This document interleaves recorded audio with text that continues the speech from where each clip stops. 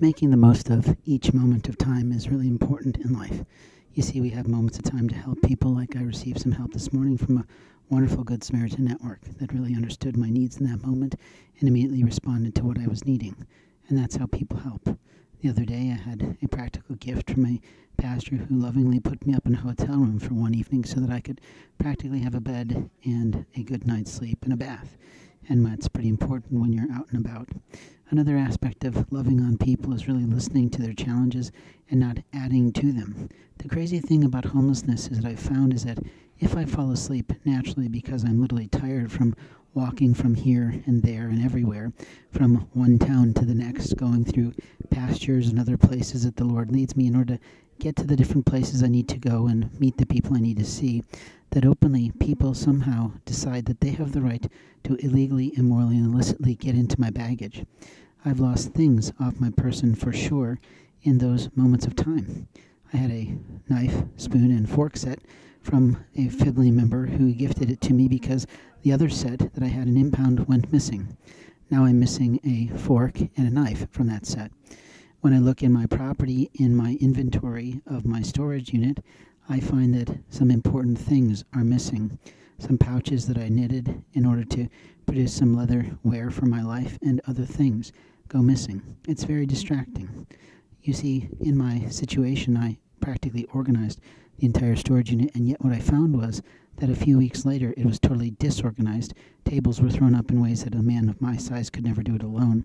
And frankly, I find it offensive that someone thinks that they have the right to keep stockpiling my property, putting it in some of my bags, as if they're going to walk in and walk out with something they prepared in theft.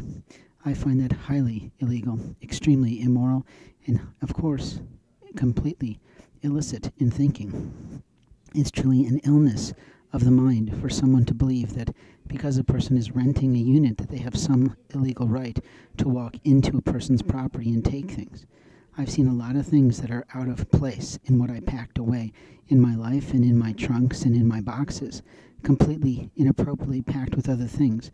I've seen a lot of vandalism. I've seen a lot of damage to my property, and openly I'm not sure if I still have all my property because someone keeps looking at my storage unit, which I'm literally getting paid for by a loving mother who's supposed to be doing that out of a kindness to make sure I don't lose my life reserves, but openly she's doing it because I'm homeless and I've not produced an income in a while. Because when I try to go to produce an income, someone interferes with that. Some pastor thinks that he's got it all covered, but that's not always true. Some individual says, oh, we can handle that, and they don't really have that ability to do it. I can see it in their brochures, I can see it in their website, I can literally experience it when I visit their church. And a lot of times I get to a church and I'm literally swarmed by people because of A, how I look, or B, how I possibly smell, which is sort of sad because I do my best to stay clean and keep my clothes as laundered as possible. But in life, when you're homeless, you don't always have the funds to take a shower in a positive place. It's not true that people don't usually open up their homes to people they don't know all that well. Even colleagues I know really well who know that I'm a safe individual don't even bother to produce any sort of assistance whatsoever in my life, and that's on them before their God in heaven, not on me. I can put it out there what I'm looking for, that I'm looking for a podcasting job or interviewing people in a journalistic-oriented way.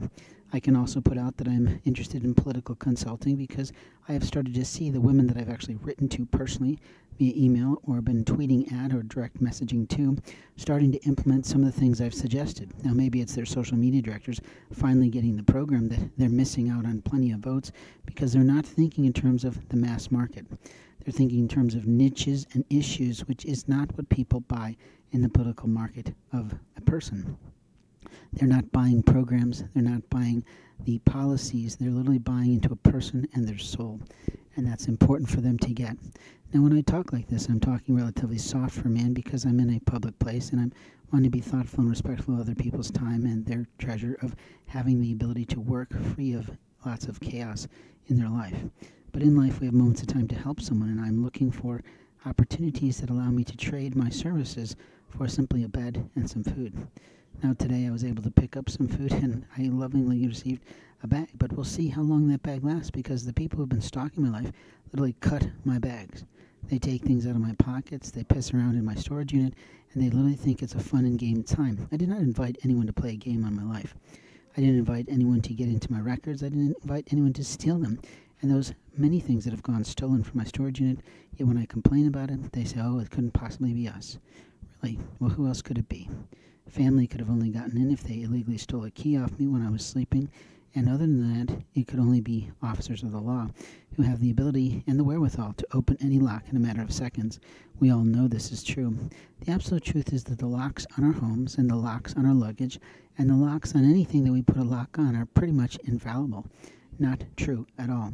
They can be opened within a simple $20 tool is what I'm learning, and frankly, most of the locks that are sold at a particular shop or have the same number on them, which means someone could follow you to see what you're buying, see that you're buying a lock, follow you home, and then basically pick up a lock just like it in the bin behind it and literally open your door.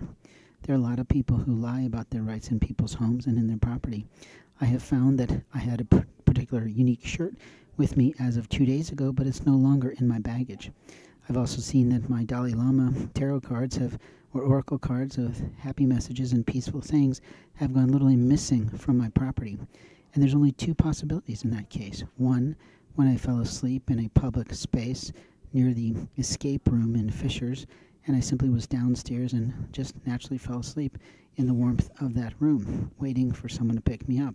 But at the same time, it could have also happened when I went to a lovely lunch at a pastoral-type home situation, or when I left my bag somewhat unattended to take a tour of a church because I couldn't lug it up and down the stairs where they had no handicapped accessible capabilities.